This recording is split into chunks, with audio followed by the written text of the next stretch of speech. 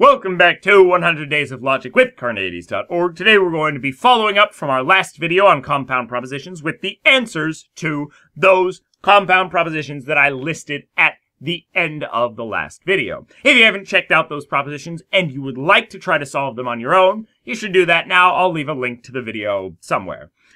If you don't want to do those propositions on your own, you should still check this video out because we're going to be learning a little bit of new vocabulary around compound propositions.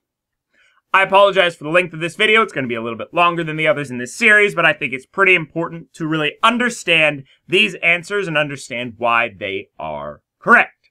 With that out of the way, let's get going on to the truth tables. So the first of our propositions was P implies P.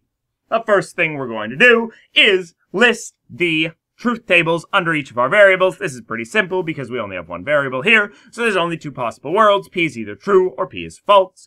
Then we're going to start as far into the parentheses as we can. We're going to start with that red implication in the center.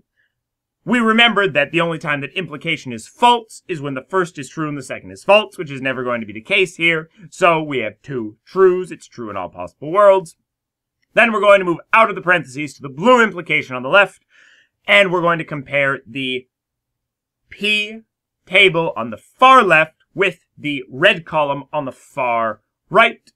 We're going to notice that there is no case in which the left table that we're looking at is true and the right table is false, because the right table is never false. So we are going to have always true. There's a name for when your final result of your proposition is true in all possible worlds. It's called a tautology, or that the proposition is tautologous. It means that we can basically use this proposition whenever we want to in logic. It is basically a rule of logic.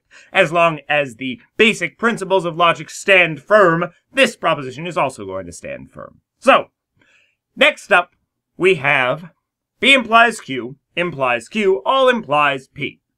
First thing we're going to do, as before, is just list out the truth tables under each of those variables, P and Q.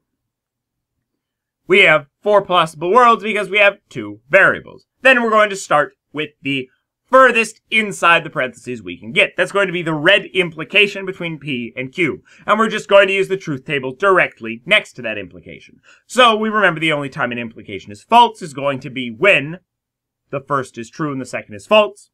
Next, we're going to move on to the blue implication next to the Q. The two columns we're going to be using are the red column on the left and the column that's directly under the Q, which is right after the blue implication. We're going to see that the only time that this is going to be false, once again, is when the first is true and the second is false. That only happens in the final row where that red is true and the Q is false. Finally, we're going to then take that blue column in the middle and compare it to the column on the very far right under the P to solve for our final truth table for the proposition under that green implication, which is the last operation as we move out. We are going to find that the only time it's false is on the third row where that blue column is true and the P column is false.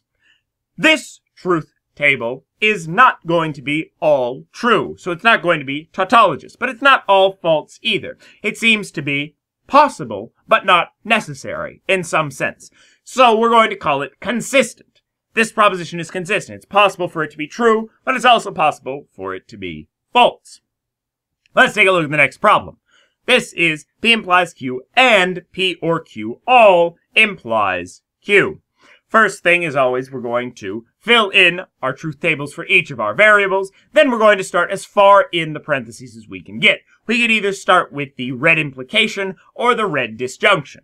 We'll start with the implication because that's the farthest to the left. So this is just simple, basic truth table for implication, because we're only using the columns directly right next to that implication. We see the only time it's false is when P is true and Q is false. Next, we're going to take a look at the disjunction. The only time the disjunction is false is when they're both false. They're at the bottom.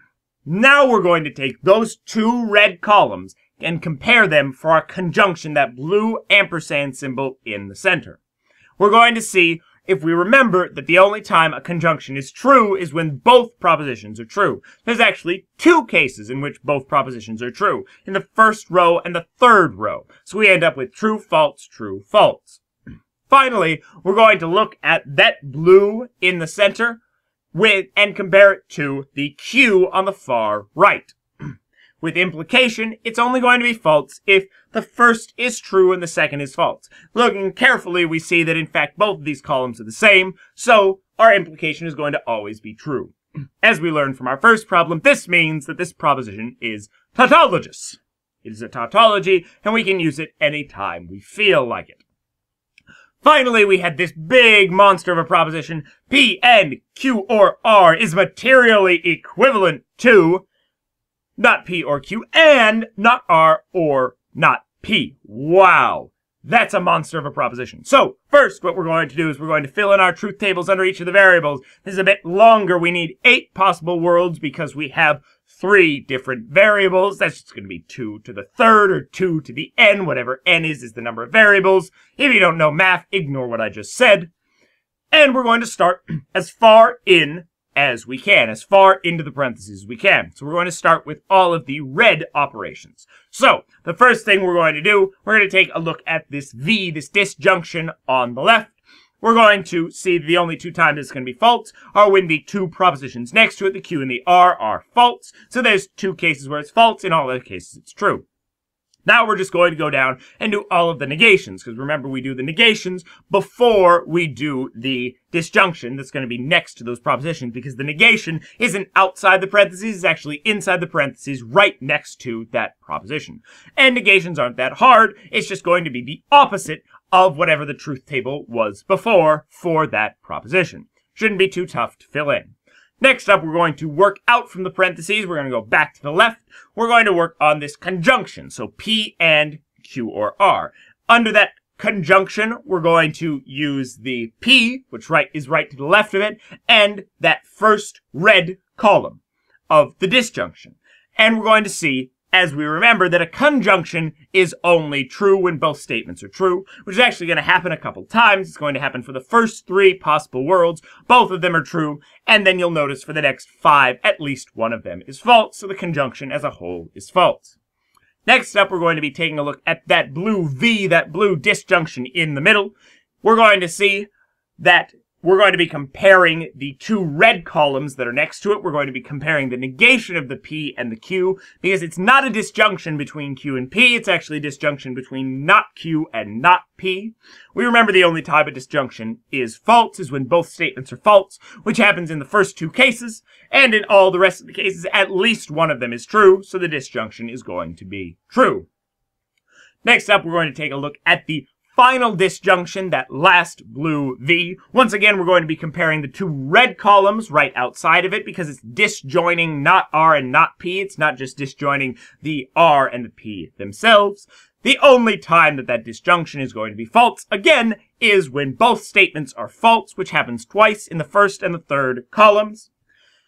Now we're going to be taking those 2 blue columns that we just discovered under the disjunctions and combining them into a conjunction. We're going to see when are they both true. We're going to put a true down for that. In all other cases, we're going to list false. There's actually quite a few times that they're both true.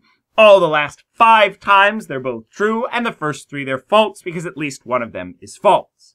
Finally, we're going to look at our yellow material equivalence sign. When we think back, we remember what is equivalence. Equivalence is it's true whenever they both have the same truth value, and it's false any other time.